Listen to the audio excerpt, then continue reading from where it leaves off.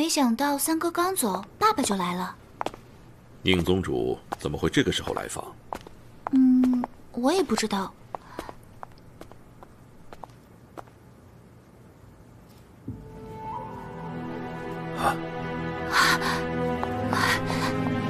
爸爸，骨头爷爷，发生什么事了？七宝琉璃宗毁了。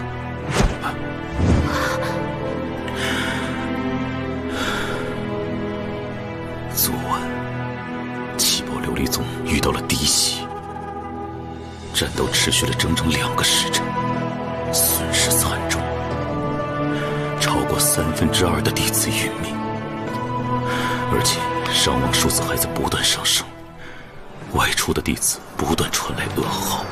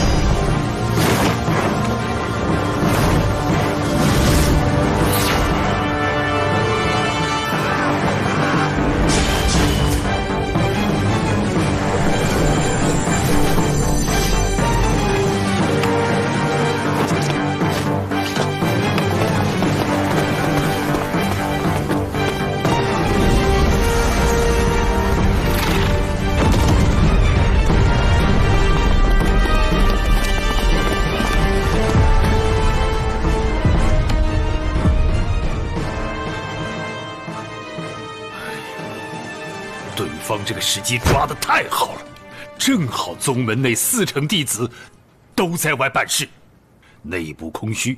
要不是巡逻弟子及时示警，再加上唐三之前提供的暗器，我们说不定就被全灭了。爸爸，怎么会这样？究竟是哪方势力有这么大的能力？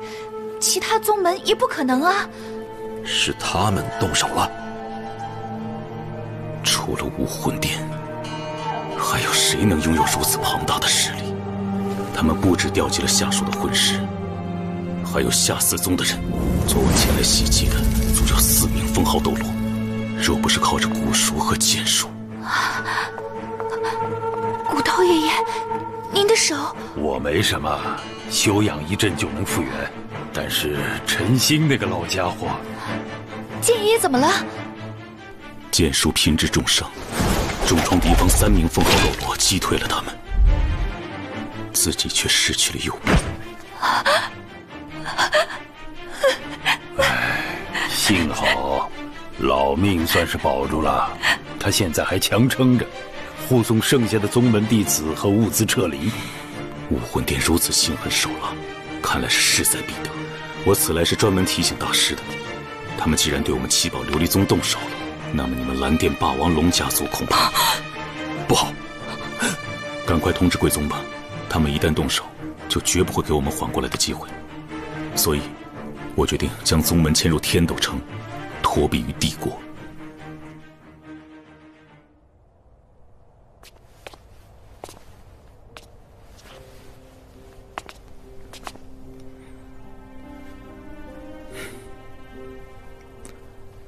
弗兰德院长，大师，我们先走了。蓉蓉，你暂时留在学院吧，这里安全。等事情告一段落，我再来接你。爸爸，我可以听话。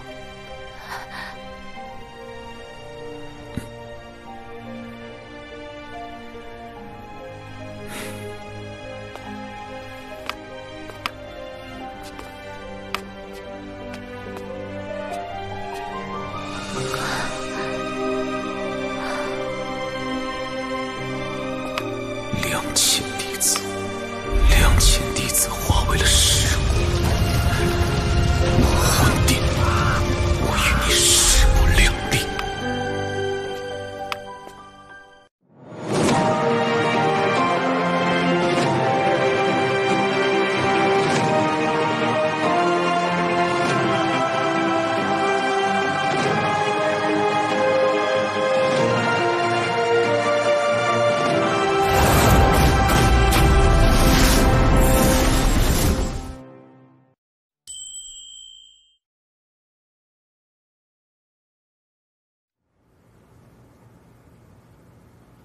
与七宝琉璃宗一战，共派出魂师1万名，包括下4宗门人1000名。